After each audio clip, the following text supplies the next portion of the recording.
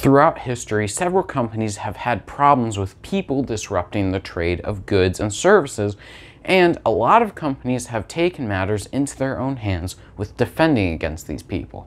Welcome to episode 20 of Dylan Explains Everything.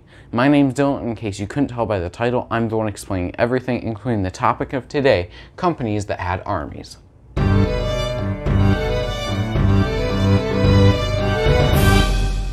So why do companies have armies? Well, for most cases, it's because there are things like pirates or raiders who will disrupt their trading and distributing of their products.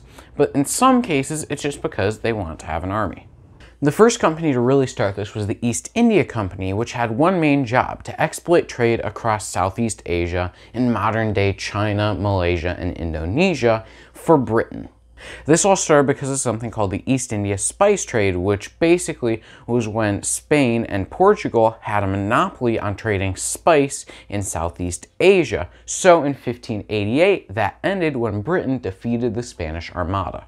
The actual company started in 1600 with a royal charter from the Queen, allowing two men to start the company in India. They would go in, take an amount of territory, set up trading posts, and then leave people behind to run the trading posts. Eventually, they moved on from just selling spices to selling more luxury goods like silk, tea, fabrics, and other types of very expensive items, which made a huge profit. Of course, other countries weren't too jazzed about this new company that was taking over the East Indies. In fact, Portugal and the Dutch East Indies, or modern-day Indonesia, were both completely against Britain doing this, which of course didn't stop them. This led to, in 1623, the Dutch executing a bunch of English, Japanese, and Portuguese traders in something called the Amboina Massacre. Then, Dutch stopped trade with all countries. This didn't stop the company though, because earlier in 1612, the company was actually able to defeat Portugal in most of India, allowing them to gather the goods that Portugal was using, and set up trade posts with the Mughal Empire, which is in modern-day northern India and Pakistan. You may have noticed that I actually said that the company defeated Portugal. Basically, because of the royal charter, the company was able to set up their own army and defeat countries and wage war on people as if it was its own country. Their access to the Mughal Empire allowed them to trade spices for cotton, silk, indigo, and many other luxury goods, expanding their near monopoly even more and making a huge profit. During the early 1620s, the company also started one of its biggest businesses: slavery. It captured slaves from Indonesia, Western Africa, and most commonly Eastern Africa, moving them to certain ports in India or Indonesia, and then transporting them elsewhere, which just expanded their profits even more. Slavery was booming during the 1730s and 50s, but it ended during 1780. And because of the declining cotton sales starting in the 50s, the company had to find a new way to get a lot of money, so they took Bengal from the Mughals. Robert Clive, the leader of an army of about 3,000 men, took over the area, and he became its governor, allowing taxes to be collected in order to help the East India Company. And then the East India Company was actually able to use that to form more armies and kick the French and Dutch completely out of India. In order to do this, Britain basically started a huge trend of annexing territory and making deals with leaders in India to not take over their territory, getting tons of money and taxes and land, just establishing Britain even more in India. At its peak, the company had 260,000 people in its army, or double what Britain's standing army at the time was. And the company was said to be responsible for about half of Britain's trade at the time. It even had its own government-like system. Then the decline started around the 18th century, where Britain started trading opium to China in exchange for tea.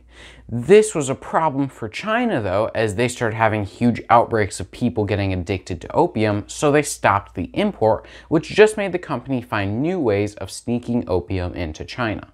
In fact, a theory has actually been made based on the fact that Britain often snuck opium with tea shipments into America in order to be smuggled into China. The theory is based on the Sons of Liberty, a partially Freemasonic secret society led by Samuel Adams. The theory is that the Boston Tea Party, which was started by the Sons of Liberty, was actually a plot to get opium in a tea shipment that was going into America, not just to throw tea out of a ship. If you'd like to hear about this theory and more about the Sons of Liberty, let me know in the comments below and I'll do a video about it. Anyways, the illegalization of British opium in China started a huge war between Britain and China. The first Opium War was held between 1839 and 1842, which resulted in a British win, allowing them to have increased trade privileges with China. Of course, China didn't like losing, so they started another war called the Arrow War, which was held between 1856 and 1860, in which China lost again, allowing Europe to have more trading privileges with them. This was also the time that the company started to die out. Basically, Parliament in Britain realized that they should have some political power over the company, even though the company was acting pretty much independently. So Parliament started making political decisions for the company. And then shareholders in the company realized that they should have economic power over the decisions that the East India Company was making, meaning that the East India Company lost both their economic and political freedom.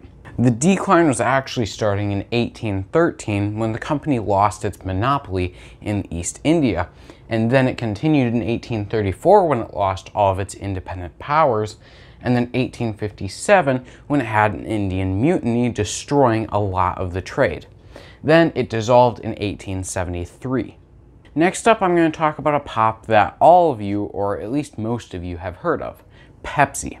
I don't drink pop anymore, but back when I did, I always drank Pepsi over Coke. But I don't care about flavor now, I want to learn about its history. And boys, there are a lot to talk about. I'm not going to be diving into the history of Pepsi as a whole because frankly that's a topic for another day, but I will be talking about how Pepsi stopped a war between the US and the Soviet Union, how it started trading vodka, and how Pepsi became the world's 6th largest navy in one day. During 1959, President Eisenhower wants to show the Soviet Union how the US's capitalism system is better than communism. President Eisenhower starts the American National exhibit in the Soviet Union, which basically spreads American culture and promotes capitalism. So then Vice President Nixon decides to go and attend the opening.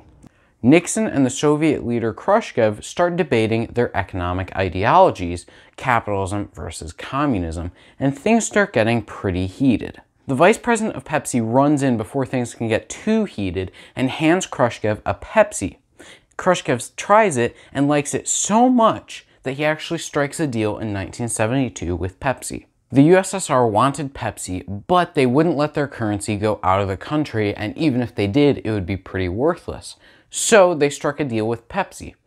Every bottle of Pepsi that they got, they'd give a bottle of Russian vodka in return, which was highly valuable at the time. Pepsi saw a huge opportunity for profit, so they accepted the deal and set up a bunch of factories in the USSR to sell Pepsi right there. And business was booming, it was going great, but a lot changed in 1979. The USSR invaded Afghanistan. This was a pretty big deal, so tensions between the USA and the USSR started rising, and people started boycotting Soviet goods and companies that traded with the Soviets, which caused a huge problem for Pepsi. So Pepsi basically had a huge stockpile of vodka just sitting there, and the price of vodka started going down, nonetheless Russian vodka, which was hugely disliked. So in 1989, Pepsi made a new deal with the Soviet Union. Pepsi continued making Pepsi in the Soviet Union in exchange for 17 Soviet submarines, a Soviet frigate, a cruiser, and a destroyer, totaling 20 Soviet ships, making Pepsi the world's 6th largest navy. This meant that PepsiCo had actually disarmed the Soviets quicker than America had. Shortly after, though, all of the ships were sold to a Norwegian scrapping company in exchange for $3 billion. This deal actually started a lot of turmoil in the US as people were pointing out how the US wasn't doing anything about the invasion of Afghanistan and how they were just kind of sitting there while the Soviet Union was getting more and more powerful. Of course, the deal with Pepsi ended when the Soviet Union dissolved a little while later. Still, Pepsi did at one point have the world's 6th largest navy, and this was the first time that a private company had made a deal with a foreign country in exchange for weaponized vessels.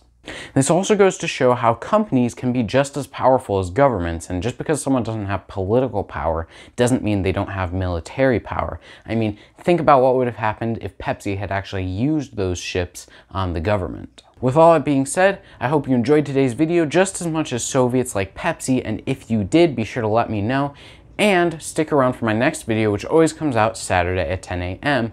And if you have any thoughts, questions, or suggestions, be sure to leave them in the comments below. And remember, my name's Dylan, and I explain everything.